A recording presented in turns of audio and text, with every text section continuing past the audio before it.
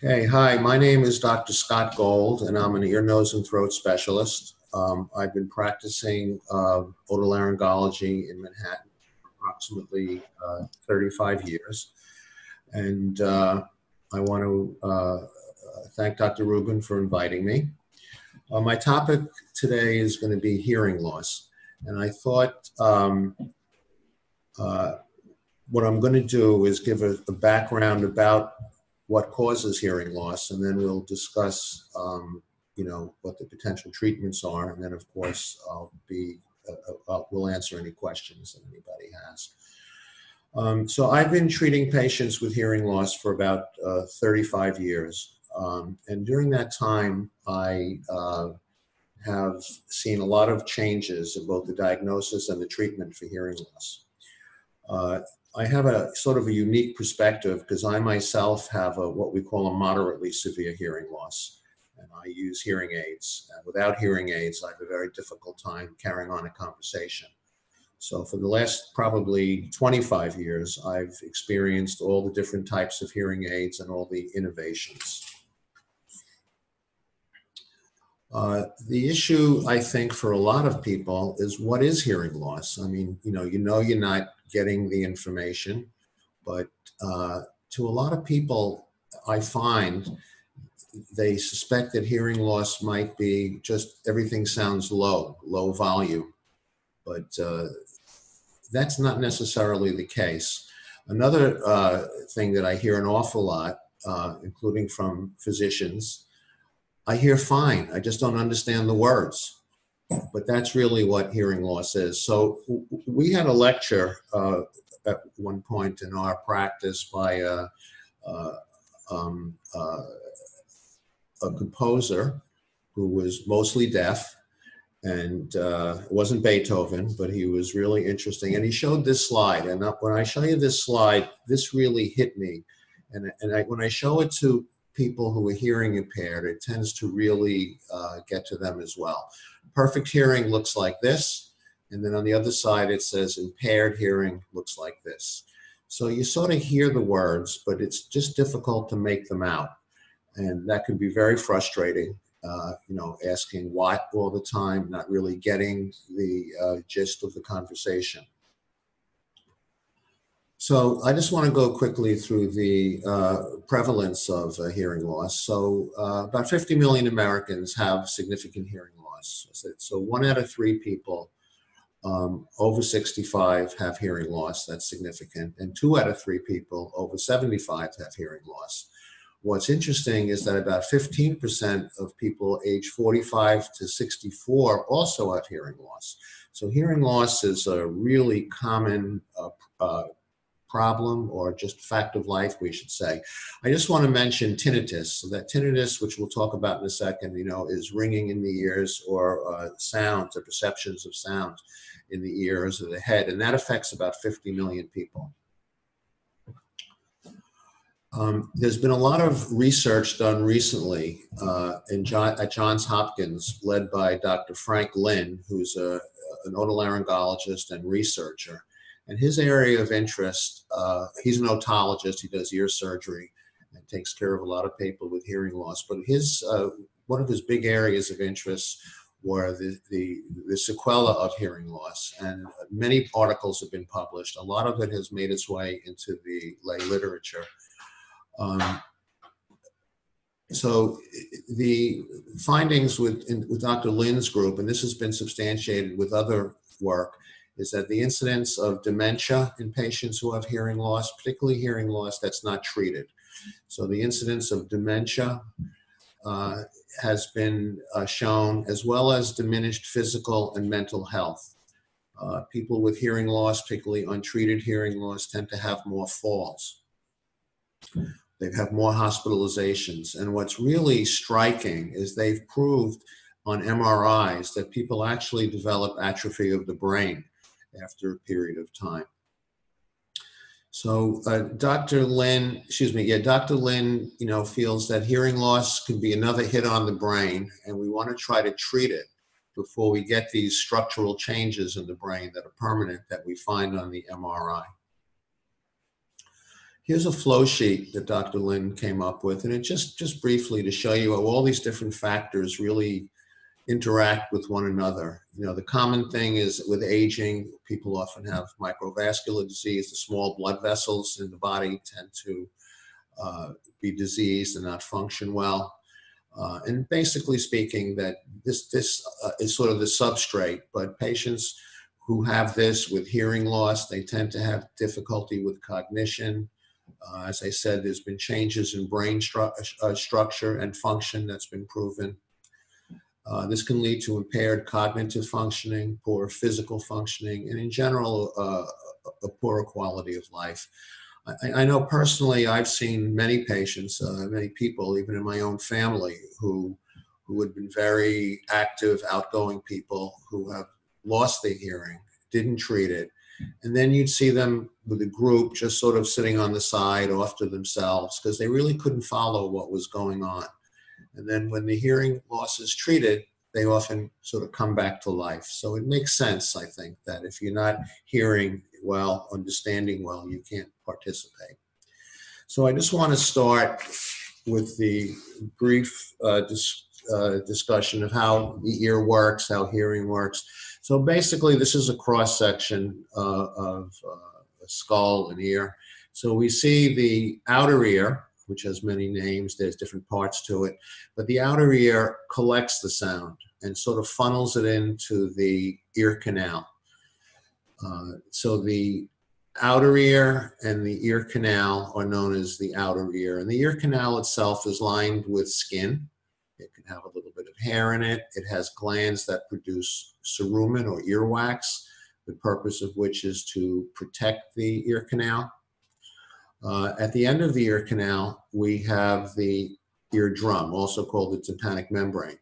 So this is a very thin, translucent structure, and it's actually made from skin, like in the ear canal. On the side that faces the ear canal, there's skin, and then on the other side of the eardrum, it has a different type of a lining tissue. So basically, the ear canal and the eardrum are here. And then on the other side of the eardrum, we have the ossicles, the malleus, the incus, the stapes. We used to call them the hammer and the anvil and the stirrup. Now, basically, the middle ear is a space that's filled with air, and it's connected to the nose through the eustachian tube. And that's why we often blow our nose or try to get some pressure in our ear. So basically what happens is the sound wave moves the eardrum, that moves these little bones, which are a lever mechanism, so that really amplifies the sound energy. And then finally, we have the inner ear. Now the inner ear looks like a snail. We have this portion here, and we have area up here called the semicircular canals. These are the areas that are involved with balance, and they have the little crystals that float in them. So that's why some people will develop what's known as benign positional vertigo. That's when the crystals fall out of place. The patient would lie back, turn their head, become very dizzy, go back, and it would stop. That's the most common form of dizziness. But our conversation today is really about the hearing. So the hearing portion of the inner ear is this area here called the cochlea. The cochlea is a very dense bone, and the inside it is what they call the membranous labyrinth. I'll show you in a minute. But the thing to notice is that the end of the little middle ear bones, the stapes, is up against the cochlea. There is a window, a bony window. Let me just stop for a minute. So basically, as the eardrum moves and the bones move, it activates a fluid wave because the little bone, the stapes, is moving in and out and sending the fluid in the inner ear moving. This is a picture of the eardrum through an otoscope. And just to show you, you can see that this area here is one of those bones, the malleus. It's almost like the thin, healthy, translucent eardrum is draped over it. So we can see it. And this is a spot here called the umbo, which I'm going to come back to later. So the way hearing generally works is the sound is concentrated from the external ear. The sound wave goes through the middle ear. The eardrum starts vibrating. The middle ear bones, the hammer and the anvil and the stirrup, they start vibrating. And then there's a little window where, oh, I'm sorry, I'm having a problem with this. A little window where this bone moves in and out and gets the fluid in the inner ear moving.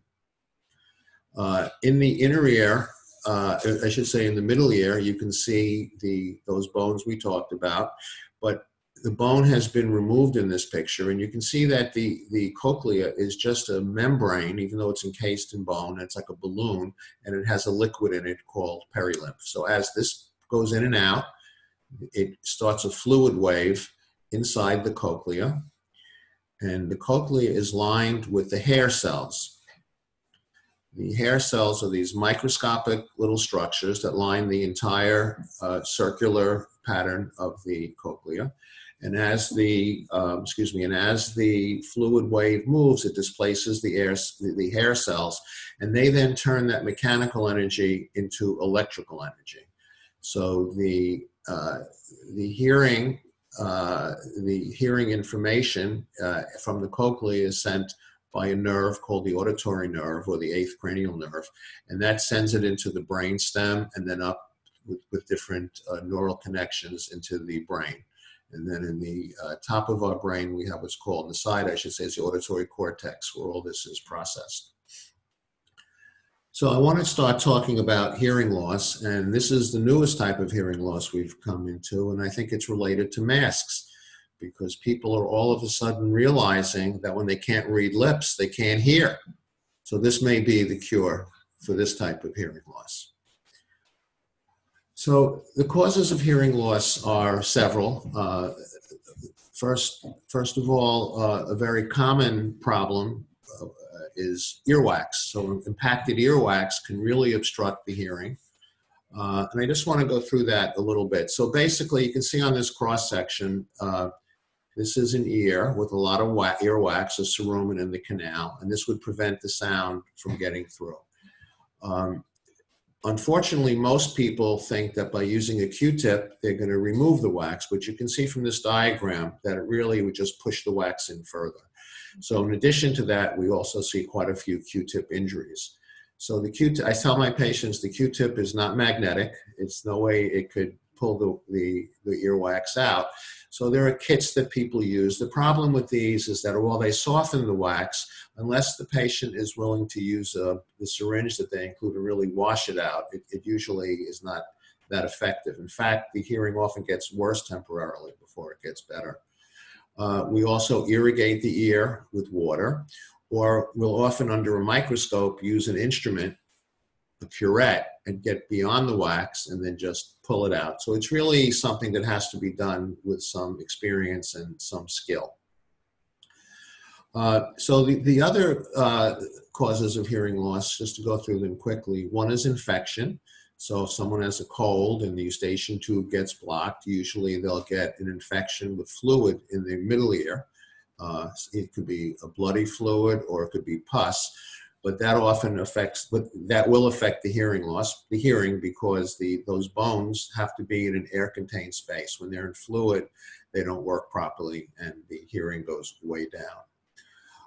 Another type of infection that could lead to hearing loss is what's called external otitis, or swimmer's ear. And that's when the skin of the ear canal gets infected, and it's very painful, but it can become very swollen and affect the hearing as well. Another common hearing problem we see is called sudden hearing loss, and it's just what it sounds like. It's called sudden sensorineural hearing loss, and this is when all of a sudden, sort of instantaneously, the hearing will drop, and usually in one ear at a time. The patients often are aware that they're not hearing well, but sometimes they're not. Sometimes they just feel a fullness or a pressure in their ear. They usually get tinnitus, the loud, noise in the ear. And this is usually considered to be an autoimmune thing. Not that patients have long-term autoimmune problems. It's treated with steroid medicines, and if it's treated within the first 6 weeks, the results are very good. The problem is often patients will be seen by someone who's not experienced, and they'll patients not hearing and having ringing, and the person examining them will say, oh, you have fluid in your ear, when they don't. And sometimes we miss the opportunity to treat that. Another relatively common issue, or it's not as common as age-related hearing loss, is Meniere's disease or Meniere syndrome. And that's a problem where people tend to have recurrent episodes of hearing loss, loud tinnitus, and severe dizziness, vertigo with nausea and vomiting. Meniere's disease can present with different degrees of symptoms. So some people might not have, much dizziness, more hearing loss, and this can be recurrent. Someone can have it, once and never have it again. They can have it, once every few years, or they can have it more often. The exact cause of it isn't really understood. The treatment is usually steroids for the hearing loss, but basically these patients are treated with a low salt diet and diuretics. It's felt that if you reduce the salt content of the perilymph fluid, that the disease does much better. And then just one more thing I want to mention is noise-induced hearing loss. So this is a very common problem. It's a big seller, as we say. So there are different kinds of noise-induced hearing loss. There's the sudden noise-induced hearing loss. A firecracker goes off next to your head, or people that shoot guns without ear protection, and they will immediately notice a loss of hearing. They'll usually have tinnitus at that time. Sometimes they even have a little bit of pain. This often improves, and this definitely improves when you treat the patients with medication, and usually it would be some type of a steroid to reduce the inflammation in the inner ear. But the main thing we're going to talk about today is age-related hearing loss, known as presbycusis. Presbycusis is similar to presbyopia, which is the age-related visual loss. So this is not really abnormal. It's just part of life. Some people will experience more of it, more severe, but almost everybody at a certain age will have some hearing loss. And this comes from multiple things. It could be due to,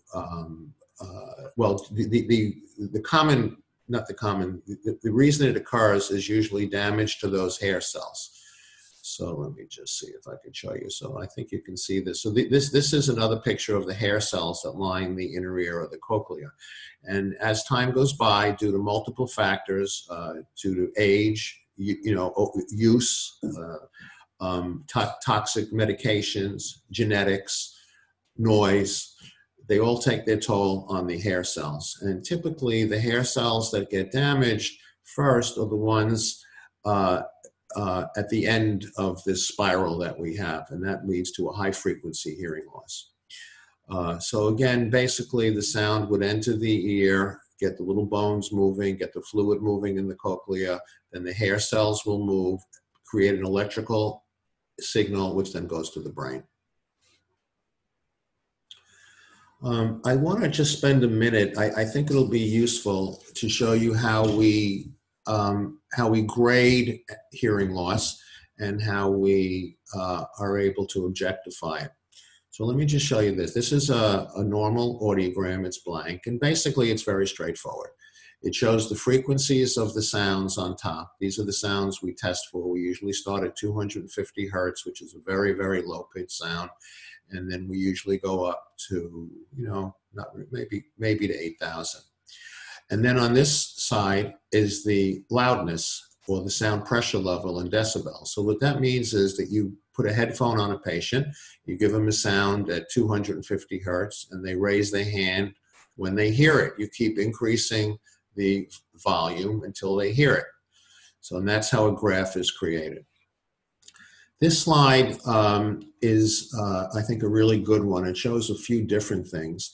So this is an audiogram, and the first thing it's showing you is the sounds that both the pitches, but more importantly, the volume of most sounds in our environment. So if you're out walking around and you hear the leaves, that could be up to about 25 decibels, quiet conversation, birds. This is showing different, what sounds tend to be heard in the various frequencies. But I want to really concentrate on the volume. So you see a baby crying could be 40 to 70 decibels. A dog barking could be 70 to 90. And then super loud sounds like a jackhammer or a mower or a jet would be a lot higher. And again, this is just showing us the different types of hearing loss. I shouldn't say that, the different grades of hearing loss. So if your hearing is, if you hear the sounds between 0 and 25 decibels, that's normal. I'm going to show you on another slide. And it just shows you as you come down the graph how much sound it would take for you to hear the sounds. So if you have a pure tone presented to the ear and the patient doesn't hear it until it gets to 70, and so that's considered a severe hearing loss. So just once again, normal hearing is up to about 25 decibels, mild hearing loss, moderate, severe, and profound. So this is a normal hearing test. This is the red lines are the right ear, the blue lines are the left ear, and this person has normal hearing. This is a hearing test that's very typical of people today, of yuppies, people in my category, although my hearing is a little bit worse than this. And you can see that the hearing loss, usually is more or less the same in both ears. And this person has a hearing, it takes about 40 decibels for them to hear the sound, then it comes down a little bit. Another very important part of hearing testing is called word recognition, where the audiologist will say, repeat the words after me, baseball, and that's very important because if patients don't have good word recognition, it's going to be very difficult to help them. But most patients have reasonably good word recognition. This is another case where the patient has a normal left ear and has a hearing loss on the right side. When someone has an asymmetrical hearing loss like this, usually it's worked up with an MRI of the inner ear because sometimes a benign tumor called an acoustic neuroma can cause this, and that has to be known about. Very often acoustic neuromas aren't treated if they're small. The problem with them is that the head is an enclosed space, and if the tumor gets too large, it'll cause a lot of problems. Also, there are other aspects to it, how their hearing is, to try to preserve the hearing. Certain treatments destroy the hearing. So I just want to take a minute and talk about tinnitus. So tinnitus is the perception of noise or ringing in the ears or in the head. Anything that affects, it's usually associated with hearing loss, and anything that causes a hearing loss will cause tinnitus. If you have too much wax in your ear, you can get tinnitus. If you have an infection and there's pus behind the eardrum, you can get tinnitus. If you're on an airplane and the plane comes down and the pressure doesn't equalize properly and you get pain, that's from bleeding into the ear. So you can have blood behind the eardrum that will interfere with the hearing. Sometimes the jaw joint, which is right in front of the ear, can cause tinnitus. The most common cause of tinnitus, though, is inner ear hearing loss or presbycusis. So the theory behind tinnitus, it's not really known what causes it, but the two leading theories, and they're probably both true at the same time, is that the patients will have damage to those inner ear hair cells and they won't be able to function. They break or they fall apart. So what may be happening is that these damaged hair cells are then sending faulty signals to the brain. And this can be interpreted by the brain as these various kinds of sounds. And the sounds could be a constant tone, it could be pulsating, it could be crickets. A lot of people, their first, well, actually today it's a little less often. I'm going to date myself, but a lot of people will say, oh, I thought it was the steam in my room. I was lying in bed at night and I heard the steam, but in fact it's a form of, that's usually the most common way it was. Now people will say crickets. The other theory is that the lack of a signal to the brain may cause the brain itself to try to rectify the situation. The brain is used to hearing these sounds or getting this electrical energy, I should say. So sometimes the brain will itself create a disturbing sort of a sound. And in most likely, it's a combination of the two. Just quickly, there's another really bad symptom that sometimes occurs with hearing loss, and that's called hyperacusis. So hyperacusis is when certain sounds or certain frequencies become almost painful. And it's usually associated with those frequencies where the patient has the hearing loss. So this is, I always thought of this as like a cruel trick. You know, you have a hearing loss, you could, but then everything became too loud. And this is a very, very debilitating problem for people. And sometimes they can't go out. And although hyperacusis isn't as common as tinnitus, they're usually related to each other. In other words, a person with hyperacusis usually will have tinnitus and hearing loss. So I want to go through the treatments for hearing loss. So first, there are some surgical treatments. Obviously, this is a very small percentage of people with hearing loss. But the surgical treatments of hearing loss are as follows. Tympanoplasty. That's when a patient has a hole in the eardrum. And when there's a hole in the eardrum won't be able to move. It's almost if you imagine a sail on a ship and it has a huge hole in it, the wind is going to go right through that hole. And so patients with a large enough hole in the eardrum will have a decrease in hearing. And this is usually repaired by taking some tissue, usually from the scalp, under the scalp, and repairing it surgically. When people have a new tympanic membrane perforation, which could be from Q-tip injury. Sometimes people get a slap injury to the ear. It's not uncommon to be at the beach and the water hits your ear and it makes a hole in the eardrum.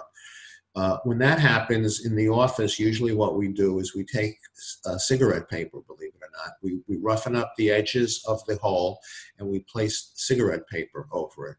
And usually what happens, the cigarette paper works as a scaffold, so the skin of the eardrum will grow back. And in most cases, that works. A second operation that's not as common now, but it's still as it used to be, is called stapedectomy. And this is for a disease called otosclerosis. And otosclerosis is a largely inherited disease, mostly in women. And what happens is that stapes, or that stirrup, that little bone that connects to the inner ear, gets stuck. Extra bone forms around the foot plate of it. So instead of being able to go in and out like this, the sound energy can't be transmitted.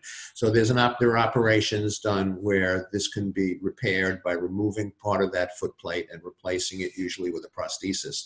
Today it's usually done with a laser, because if you damage that area, you can really damage the hearing. Another surgical procedure, which is not that common, but it has its place, is called the Baha bone-anchored hearing aid. And essentially what that is, it's a titanium fixture. It's actually a surgical screw is put behind the ear into the bone, and on top of that, on the outside, fits a little device which is called the processor, and that hears the sound and it gets the bone vibrating. And when the bone vibrates, it transfers the sound to the inner ear, and it bypasses the little bones in the middle ear. So there are patients who don't have external ears for congenital reasons. There are patients who have terrible, terrible middle ear disease from infection, and they do well with this type of device because their inner ear can be normal. Also, there are patients with single-sided deafness. So if you hear only from one side, if you put one of these on the bad side, then the sound from the bad side, where you don't have hearing, will then get transmitted through your skull to the working ear. And this actually provides very high quality sound. There's one other interesting implantable hearing aid called Esteem. And basically what that is, it's completely different than the other hearing aids that we usually deal with. And what that is, it's a surgery where the eardrum is lifted up and this device is attached to the little bones that vibrate in the middle ear. So this is a completely different concept. This is sort of what we call a direct drive. This is not amplifying sound. It's getting the structures in the middle ear to move and then it provides a very good sound. The only thing is it's a relatively big operation and it does damage to the middle ear bones. You really can't go back once you do it. Yeah, so what I do want to talk about a little more is cochlear implant, and this is for patients who have severe, profound hearing loss, where hearing aids no longer help them. Now, the cochlear implant is a very interesting procedure. When I was training in the early 80s, I assisted on a couple of the first cochlear implants when I was training at Mount Sinai, and it was so interesting. And the sound that the patients got was very poor, but it was something. But over the years, this has really, really changed, and patients with cochlear implants have really excellent hearing today, so it's a really good option. And it's approved for people with profound hearing loss. It's also done a lot in children with congenital hearing loss. So what you can see is that on the outside of the scalp, there is a processor. Behind the ear is a device with a microphone and a battery. And then under the scalp, there is a device that takes the energy, or I should say the information from the hearing. It's magnetic. It doesn't, so it's not really attached to the other side. It goes through the scalp, and then it sends the information through a wire, which is attached to this array of electrodes that's threaded into the inner ear. So the cochlear implant is a revolutionary thing. It works really, really well, and it's really helped a lot of patients. And it's being done now on patients really of all ages. This is how the cochlear implant looks. I'm sure we've all seen people like this with this. You see, as I was saying, they have the microphone and the battery and the processor, and then this goes into the inner ear and provides very high quality sound. All right, so the main issue I really want to talk about is hearing aids and the different types of hearing aids. So let me just for a minute talk about analog hearing aids. Analog hearing aids are really, for the most part, relegated to the past, although I will mention it in a minute. An analog hearing aid is non-digital, and basically what it does is it amplifies the sound at each frequency. Specifically, it could be programmed, but that's all it does. It amplifies the sound. It also can be programmed, so if you're in different situations, you can change it so you might hear a little better. But analog hearing aids have really been replaced by digital hearing aids. So what digital hearing aids do is they take the sound and they convert it into digital information. And then with these very powerful computer programs, it tries to fix it. It tries to remove noise. It tries to enhance speech. But this is basically what digital hearing aids do. So the sound is being analyzed and it's being worked on and changed, unlike the analog hearing aids. So hearing aid styles are just that. They're just styles. Most of the hearing aids that are used today are digital hearing aids. I'm going to go through in a minute different styles and what they're appropriate for. But whether it's the in the ear type or behind the ear, these are basically the same technology. So in this picture, we can see the various type of hearing aids. So here we have, these are in the ear. On the left side of the screen are in the ear hearing aids. The first one is a CIC, for completely in the canal. And this is a very popular type of hearing aid. It is very small, and one of the advantages of it is it's able to use the outer ear to funnel the sound into it. The things that are less enticing about it are they usually only have one microphone, and they take getting used to it because there's an occluded feeling in the ear. So this is basically the CIC. And, you know, basically the thing to keep in mind is all the hearing aids are similar. Now, there are different levels of technology for sure, and they can do different things, but basically they're all digital hearing aids today. So on the left side of the screen, we have in the canal and in the ear hearing aids. You don't really see these very much anymore. I used to wear all of these because I've been wearing hearing aids for a long time. But the technology has really evolved that the in-the-ear hearing aids, the completely in the canal hearing aids do a very good job.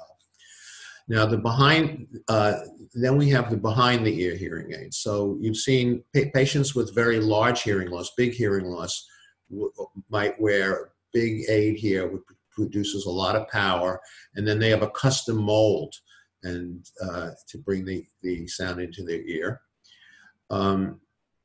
The open fit hearing aid is a smaller hearing aid, but again, like this one, the sound is produced in the aid, and a little tube brings it into the ear.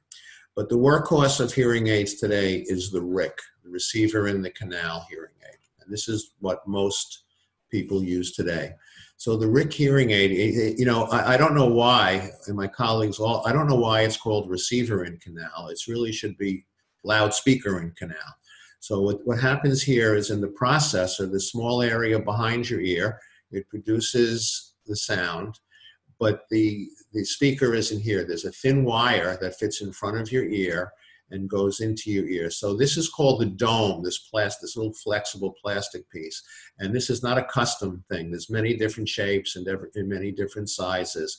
But under the dome is basically the loudspeaker. And what this has done is by bringing the sound right to the eardrum, right to the level of the eardrum, it's able to achieve a lot of things. The problems with hearing aids are the limitations. One of the limitations is that if the sound gets too loud, you get feedback. And I'm sure most of us have heard people with hearing aids sort of squealing, and that's one of the problems with it. So the RIC hearing aid is very comfortable and very versatile. So these are the things that the receiver and canal hearing aids do. Because the fit of the part in your ear is not tight, it allows certain sounds to bypass the hearing aid and go directly into your ear. So most people with hearing loss have some residual low frequency hearing. By using this type of hearing aid, that hearing that you're able to process without a hearing aid bypasses the hearing, it goes right through the piece in your ear. And this leads to a more natural sound. If all the sound is being processed, you feel like it's helping you, but it's robbing you a little bit. And I, for years, wore in-the-ear CIC hearing aids. And I knew I understood speech much better, because that's what hearing aids are trying to do, is clarify speech in a noisy environment. But I also felt like I was being robbed a little bit, because it took away the naturalness of it. So again, patients who have some low frequency hearing, which is actually most people, they do much better with this type of a hearing aid from an acoustic point of view. So it's not just a matter of cosmetics. It's really a matter of what will work better for the patients. Patients who have a flat hearing loss, where it doesn't change in the various frequencies, they tend to do better with the in-the-ear hearing aid. The other advantage of the RIC hearing aid is there's less stuffiness or the sense of occlusion or a thumb in your ear. And when you wear an occluding hearing aid, it does improve, but it takes weeks for your brain sort of to not feel it anymore. And there's a lot of pushback from patients about that. The other advantage, as I mentioned, with the behind-the-ear hearing aids is they have dual microphones, and this gives you much better spatial orientation. I mentioned already the speaker being next to the eardrum has been really enabled to get to higher gain, higher volume, and not having the feedback. And the other issue is that impressions aren't needed, custom impressions, for the most part. Some patients who have certain types of hearing loss will use a RIC hearing aid and will get a custom impression. That might be because for certain hearing loss it helps, and if the part in your ear keeps popping out, the impression will often help. So I wanted to talk for a minute about the telephone. So most patients with hearing loss do fine talking on the telephone. And the reason for that is that the telephone compresses all the frequencies. So it's a different type of a signal. Patients who, like me, who have a little more of a hearing loss, I just have to turn the volume up on my phone. So most people with hearing loss, can use the telephone, and not even a specially amplified phone, but just turning the volume up is usually enough. The thing to keep in mind is that most of the hearing aids that we discussed really don't interact with the phone at all. If you have the hearing aid behind your ear, it doesn't really do the trick. So today, what most people do is they use streaming. Most of the hearing aids today are compatible with our phones, our iPhones, or our Samsung phones. Google phones, whatever. And with Bluetooth, your phone will transmit directly into your ears. And that's what a lot of people do today. There is a technology called the T-coil, which is not so commonly used today. It's actually an excellent technology. And the T-coil is a coil that's put in your ear, in your hearing aid. And it's used, it can be used for the phone. My experience was never great for that. But if you go for a lecture or you go to, you're in church or a synagogue, they often will take a wire and they wrap it around the room. And what happens is your hearing aid stops being a hearing aid. It's really more tuning into the audio source. So it's wonderful. The quality of T-coils are excellent, but they're not that popular today. Part of the reason, I think, is that the aids have gotten so small, and most people today are very interested in using their phones for their hearing. When it comes to unique technology, there's really only two things today available to patients.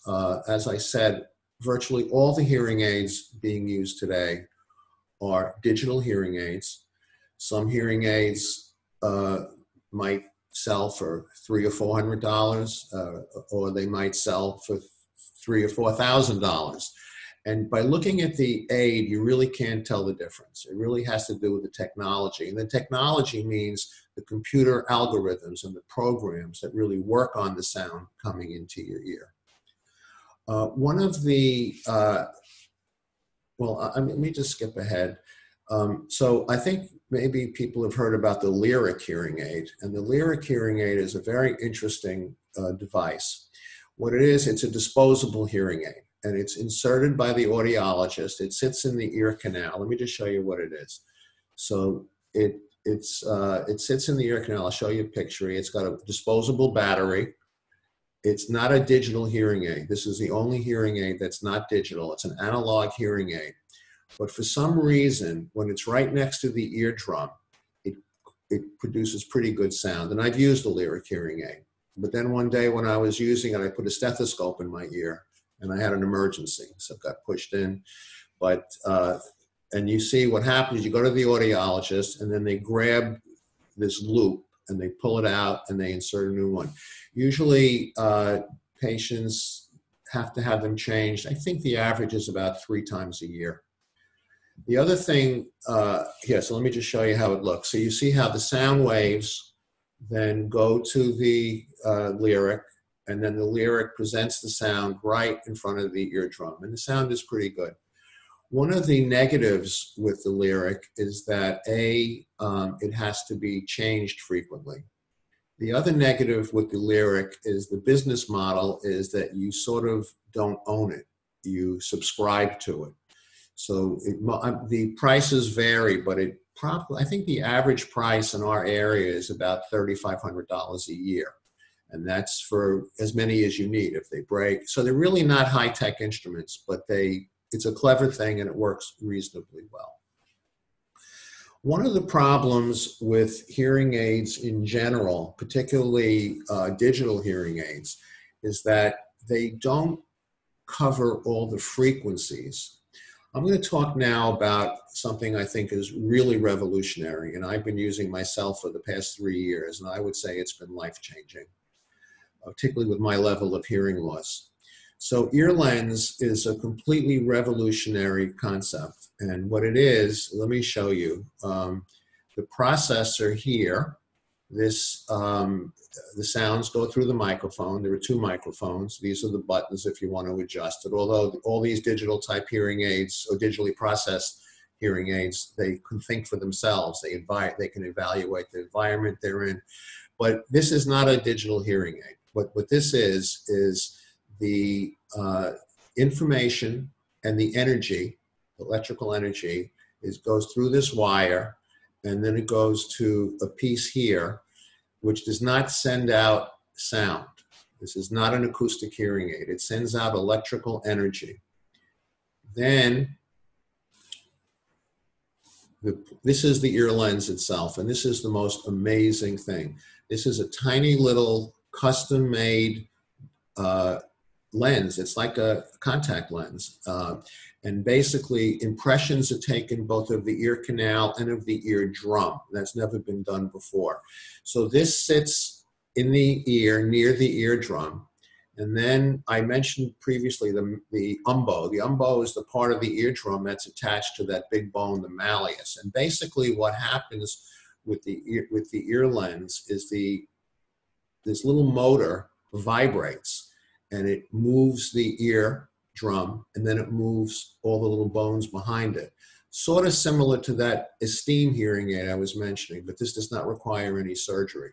This is placed by the otologist in the office, and we use a little mineral oil. The same way contact lenses work, because the tears hold them in place. We use a drop of mineral oil, and it sort of sticks to the ear canal and the eardrum. But let me show you why the ear lens is so revolutionary. So when we're born, our hearing goes from 20 hertz to 20,000 hertz. Hearing aids, digital hearing aids, can only produce sound from about 700 hertz to 4,500 hertz. So it's a very narrow band of the sound that's being amplified, but it's enough to clarify speech in noise. But it doesn't do well with the other sounds. And that's why a lot of the problems with hearing aids are background noise, annoying sounds. Ear lens produces sound from 100 hertz to 10,000 hertz. So I think it's almost triple the bandwidth of a conventional hearing aid. So what this means is that the frequency of the sounds is expanded, and you're able to hear things you weren't able to hear before. Because the hearing range is extended, the processors, the microprocessor, can also work on fixing those sounds.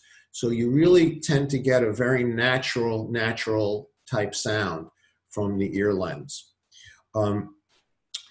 You know, in medicine, we have this concept of neural pathways. I showed you the neural pathway from the inner ear to the brain. And the concept today in neuroscience is if you don't use it, you lose it.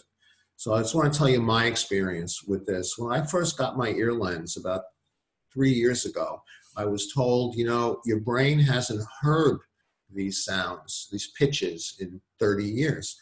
So it's going to take time for these neural pathways to open up. And this is the concept now, the plasticity of the neural pathways.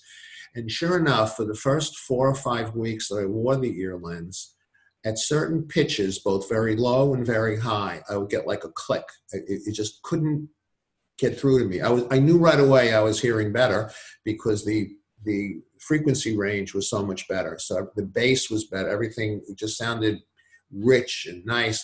But after about 5 weeks, all of a sudden, I started hearing things I hadn't heard literally in 30 years. Birds singing certain pitches. I mean, it sounds ridiculous. I started hearing the timbre in people's voices. It was just remarkable. The reason why this works so well is that it's not just amplifying sound, it's actually activating the natural hearing mechanism. So the two things that we know about this device is that one, it has a way increased frequency range. And the other one is sort of the je ne sais quoi. I don't know if anybody really knows why, but by not using amplified sound, but by actually moving the hearing apparatus, it provides a much more natural sound. And I would say now that I feel that my hearing is close to normal. And for hearing aid users, I'll tell you, this will mean something to you. When I go to a restaurant, my hearing is perfect. I hear as well as my normal hearing companions. And if you use hearing aids, you know it's the background sound, the clanging, and it's the increased frequency range that improves it. So in a nutshell, just to recap, the most common kind of hearing loss is age-related hearing loss. It's not really a disease. It's just, you know, it's just part of life. Things contribute to it. Noise, like I said, that's why we have to be very careful with loud sounds. Genetics is part of it. And the goal of hearing aids has been clarifying speech in a noisy environment. And that's what they do. And some people are very satisfied with their hearing aids, and some people aren't. Okay, that's it.